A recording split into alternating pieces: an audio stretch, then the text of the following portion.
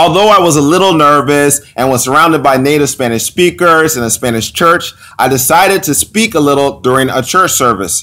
I want to share with you more about that experience, as well as share more highlights from the 14 or so times I went to a Spanish church from June 6th to August 15th, 2018. My name is Franklin, and this is First1000hours.com. Don't give up on your language learning marathon. You can make it. You can make it through your first 1,000 hours. Before I went to the Spanish church for the third consecutive time in June 2018, I read an article by polyglot Steve Kaufmann called "Learning a Language Means Making Mistakes." In that article, he said this: each time you make a mistake in writing or speaking, or are aware that you didn't use the language as well as you would have liked, is an opportunity to improve. It means you are noticing aspects of the language. You don't have to get everything right, but you need to focus on noticing how the language works. You might get something right one time and get it wrong the next time. That is all good. You may now start noticing these things when you listen and read. As long as you are trying to notice the language and not allowing yourself to get upset over mistakes, you will improve. The mistakes will correct themselves eventually with enough exposure, but only when your brain is ready. In the back of my mind, I knew that I wanted to share something I was thankful to God for during the prayer and testimony time at this church. However, I was a little afraid to do so because I felt a little intimidated to speak because I was with people that really knew Spanish. I knew my mistakes would be evident to all from the time I would start speaking. But this is what I wrote on June 20th, 2018 about my time at the Spanish church that day.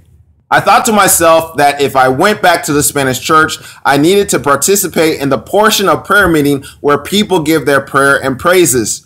During the past 2 Wednesdays, I've been a little fearful of doing so. I was still a little afraid of doing so today. I'm still not a perfect Spanish speaker, and I have a long way to go. However, in that article by Steve Kaufmann, I was reminded to speak and seek to continually improve. I can't let the fear of speaking stop me from speaking. My praise was that I like Spanish, and I was very happy to learn more Spanish and listen to things about the Lord at the same time. What really encouraged me to give that testimony at the Spanish church was something as well from Steve Kaufmann's article, where he said that mistakes are just opportunities to improve. On July 4th, 2018, I spoke during the prayer and testimony time at the Spanish church. Here's what I said the next day about that experience. When it was time for prayer and praise, I asked for a prayer request for the 13 people that are trapped in the cave in Thailand. I didn't know exactly how to say everything. So basically for the prayer request time, I said that we need to pray for 13 people in a cave. I didn't even know how to say cave properly, but people helped me to know how to say it. I forgot how to say it now, but they helped me. And the person who was leading out didn't know about the news story about the 13 people who are trapped in a cave in Thailand. So she asked some questions about that, and people were able to explain in more detail what my prayer request was about. But I was very simple in what I said, but I still could convey my thoughts. The great thing about language is, though it is very complex, it still can be broken down into small parts so that people can understand us even if we don't know all the words we want to say in our target language. On July 7th, 2018, I went to a youth service at the Spanish church and I participated in an unexpected activity. I thought I was only going to be listening to others, but this is what I said about the activity the following day. One of the activities that they had for everyone to do was to gather into 5 groups. And so I went in one of these groups, and we had a random activity to do. And our activity was to go up front in the church and welcome everyone.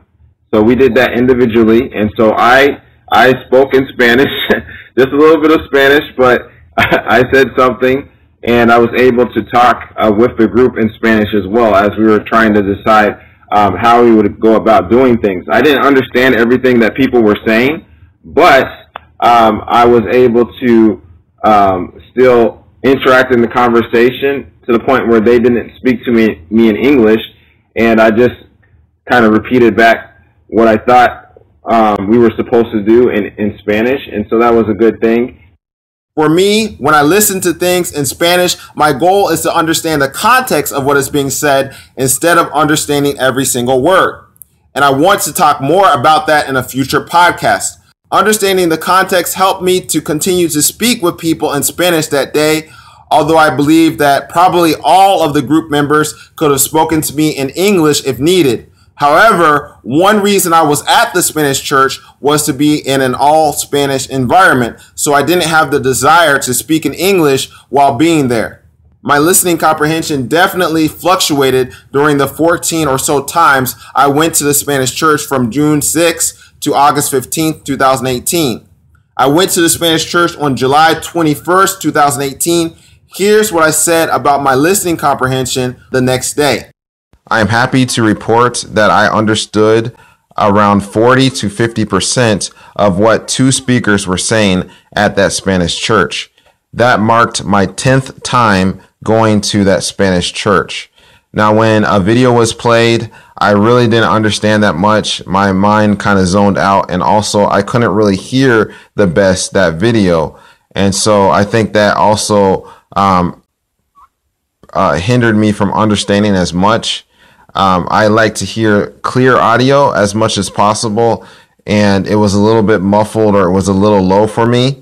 But when I could hear real live people speaking and the volume was adequate for me, I understood around 40 to 50%. I've thought to myself that understanding what other people say is much harder than speaking, because even if I struggle with speaking, I know what I want to say. In order to understand what other people say, it requires me to spend much more time reading and listening to Spanish to be prepared for real live conversations. I've thought that I would much rather prefer to speak a few words in Spanish but understand what others are saying over knowing how to say a few words perfectly in Spanish but not understanding what people are saying. Of course, I want to speak Spanish well, but understanding others has been a higher priority for me. On August 15th, 2018, I had a conversation with someone at church. I'm going to play an audio clip of me recounting that experience the next day. Yesterday, I went to the Spanish church and I did something I hadn't done before. I mentioned something in Spanish about the sermon to someone else. And because I didn't use the, very common phrases only, like mucho gusto, which means nice to meet you, or Dios te bendiga, which means God bless you, or something like that. And I said something a little bit more meaningful that opened up a little window of a conversation. And the person started talking to me about what he thought about Christian life for about 3 minutes. So that meant I had to understand what he was saying, and I understood probably about 90% of what he was saying, but I had to have somewhat of a trained ear because I wasn't the one that was really speaking a lot in that conversation, but I had to be able to understand what he was saying. And I didn't understand everything that the sermon was speaking about, but I did remember a promise of how God would be with us, or God would be with Jeremiah specifically. And I mentioned that to him, and that was cool how that opened up a deeper conversation. Being able to understand most of what someone else was saying to me was a milestone that I'm very happy about because I've come so far from where I started. I also recognize that if I were to analyze only a few events in my language learning journey, some might look like I'm making progress and some might look like I'm not making any progress at all. But the main thing is that I've decided to continue in my Spanish language learning marathon during my first 1,000 hours. I believe that the culmination of my interactions with Spanish will pay off in time by God's grace. My name is Franklin, and this is first1000hours.com. Don't give up on your language learning marathon. You can make it. You can make it through your first 1,000 hours.